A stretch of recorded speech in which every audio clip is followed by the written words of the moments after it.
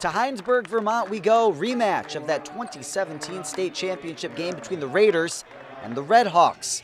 Off the Rutland miss early, Cole Otley takes it in transition, coast to coast, up and in for the layup. CVU out to an early 3-2 lead.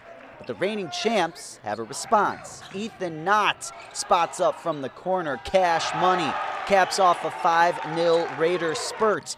Redhawks try their luck from 3 off the mark, but there's Mason Otley there to clean it up inside. The Raiders look strong Saturday afternoon, though. Jacob Lorman, nice feed inside. Kyle Del Bianco in the paint for the hoop and the harm. Later on, Lorman takes it himself, Splash City from the corner, and the Raiders travel to Hinesburg and take home the W, 61-54.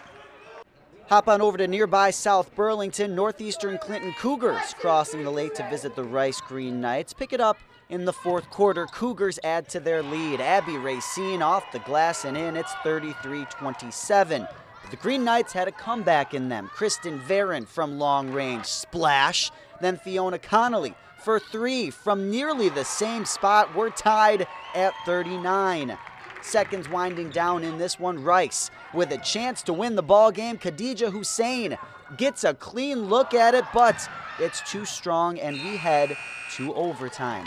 In the extra period, Kaya McComb takes it right down Broadway, lays it up and in, and NCCS wins the Cross Lake Showdown in overtime, 47-43. More girls hoops, this time at Buckhard Gym. Burlington Seahorses hosting Mount Anthony. Second quarter, Patriots deploy their sharpshooters. Kat Worthington, worthy of that 3. Then Caroline Mazinski. Mount Anthony takes the lead.